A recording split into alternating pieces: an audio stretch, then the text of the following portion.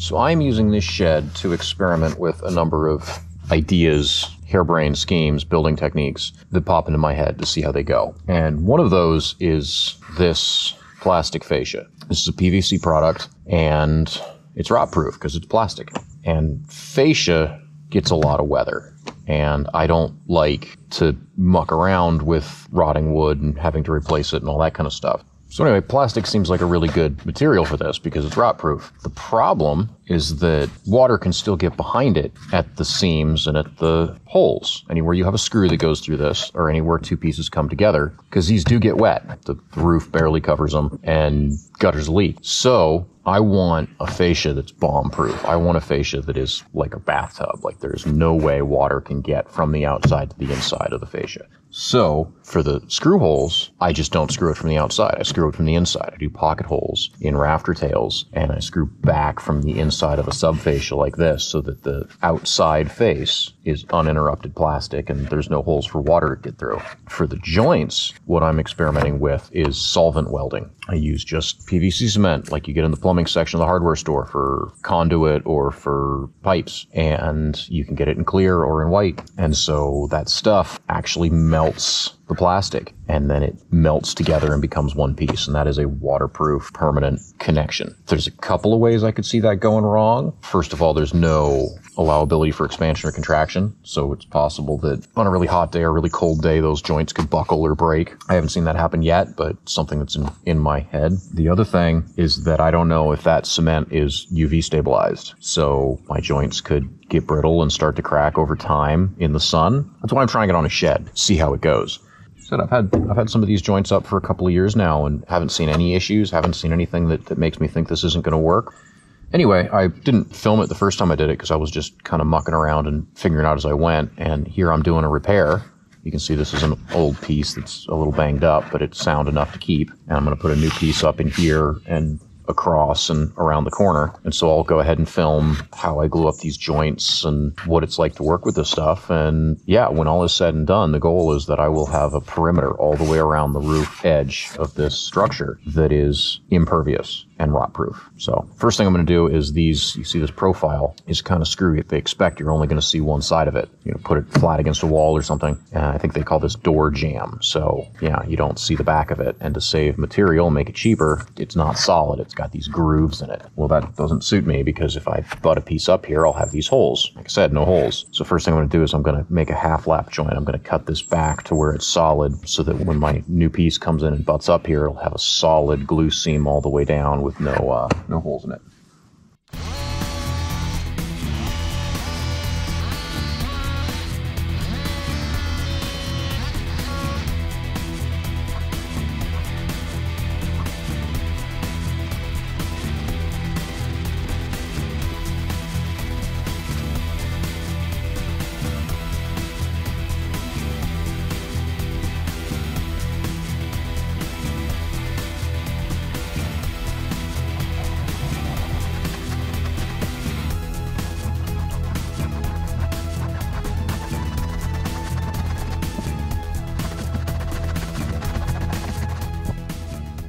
All right, so nothing's quite square and perfect in here, but butted up there, tuned up the cut with a handsaw a couple of times. And the nice thing is the cement has solids in it. The fit doesn't have to be perfect. You don't have to drive yourself crazy doing joinery with plastic, and it works really easy with hand tools. This is what I got. It happens to be OD. Really, the only important thing on here is clear or white. You don't want a bright blue joint because that would look silly. And yeah, I'm going to separate this joint, slather a bunch of this goo on here, and as I said, this has solids in it. This is a mixture of a solvent that dissolves vinyl and a bunch of vinyl sawdust, essentially, some in solution, some dissolved plastic. So the solvents melt this vinyl, this PVC, polyvinyl chloride vinyl, same stuff. Well, not exactly the same, but for the purpose of solvents, close enough. And that's going to soften this plastic wherever I brush it and add some to it, and then when I squish it together, it should mix, and then as the solvents flash off, as they evaporate, this plastic will solidify and the new solids will solidify, and it will weld this entire joint.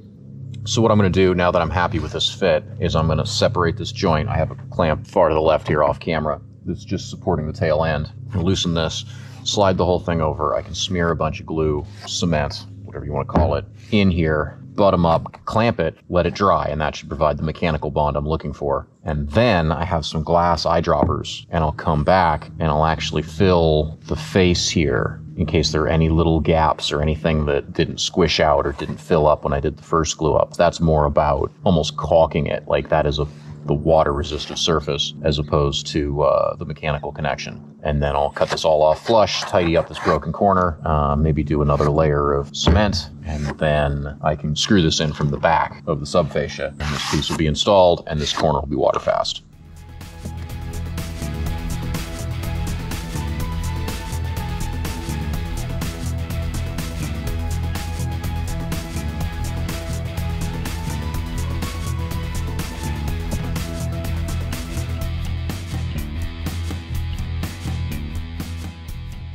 All right, while that dries, I'm going to go below and screw it in from the back, and then that should be long enough that I can come back up here, trim it off, and show you the eyedropper thing.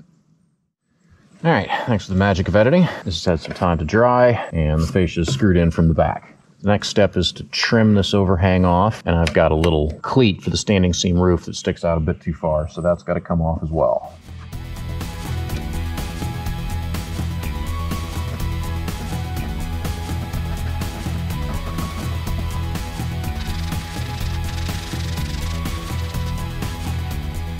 Now it's looking pretty tidy. I have a cheapy glass eyedropper and a polyethylene funnel. Even the solvent cement won't stick to polyethylene. There. Now I just take an eyedropper full. It's just like a little baby MIG welder.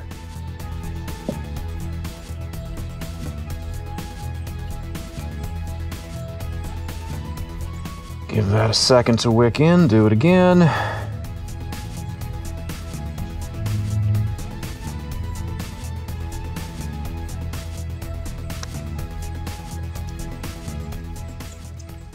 There we go. Now the hope is that that is all welded in one piece, and it's a little more finicky than caulking, but unlike caulking, it should never have to be redone. All right, to carry on, it's pretty simple.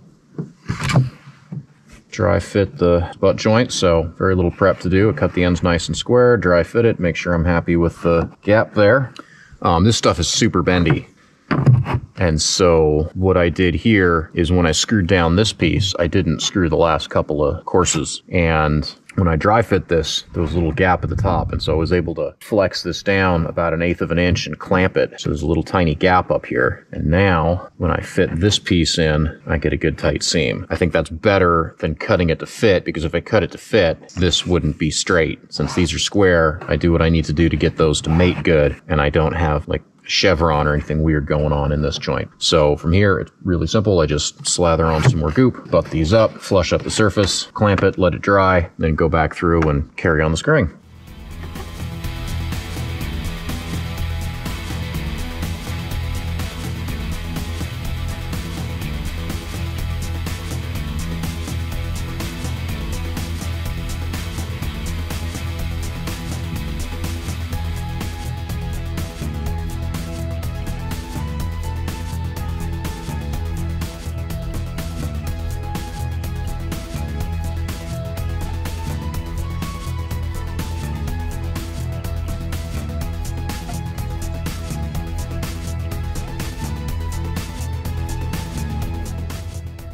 All right, the last bit of fascia is the trickiest because it is a rake piece. And unlike the eave, the rake does not have a subfascia. There's no board straight behind this that I can run screws in from the inside and not have any through holes. What I did last time to deal with this is I put, what do you call them? They're not rafters when they go horizontal into a rake. Purlins? I don't know. The boards that come out that this screws into, I put pocket holes in them. And I lined those holes up such that the screw would land on one of these ribs, and that was good enough. problem this time around, you see this dirty, nasty piece is one of the old broken ones, and the new one has smaller and more closely spaced ribs, and all the pocket holes are already in those. So my screws are going to miss and screw into nothing. And screwing into nothing doesn't hold a building together. So to deal with that, my plan is, and this might be a little daft, but I'm going to try it anyway, inlays. I've marked out where the purlin tails or whatever we want to call them are landing, and I'm going to router those out half thickness. I'm going to take some scrap bits and I'm going to router them down to half thickness and cut matching pieces and cement those in so that in the area I need to screw into that this board is solid. So I don't know, that might be crazy, might be like way too much work, but it ought to work, and I've only got one of them to do, so I'm going to try it out, see how it goes.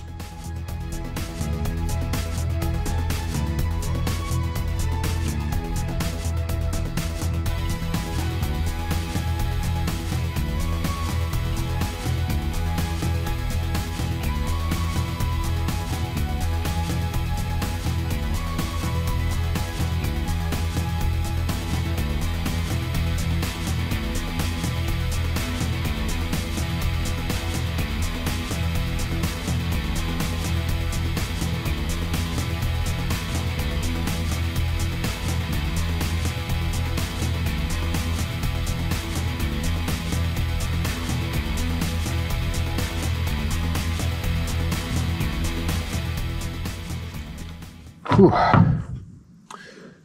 The other reason this one's trickier than all the others is because it's awkward. This is the roof over the trailer here, and it's super in the way for everything I need to do. I'm actually standing right now on a pallet in the forks attached to my excavator, used as a makeshift man lift here. I got this clamped up, got the glue in there. Gonna give this a few minutes to set up. Didn't bring any rags up with me, so it's a mess. But that's the hard bit that needs to be aligned right. Now I can go down the line, screw it through the OSB sheathing in the top, and pocket hole it from the backside, get it all secured, and then go down to the far end and get to work on trimming it and fitting it, and that all should be pretty easy.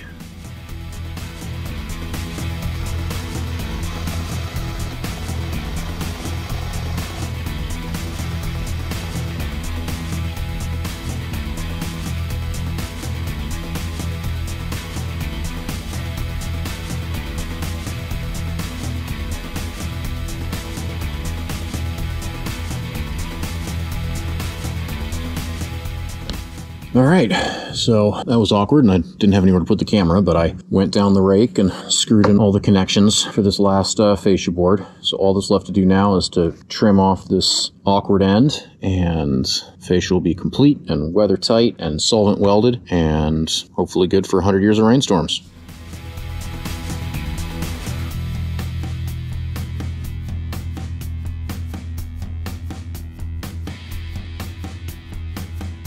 All right, that's job done.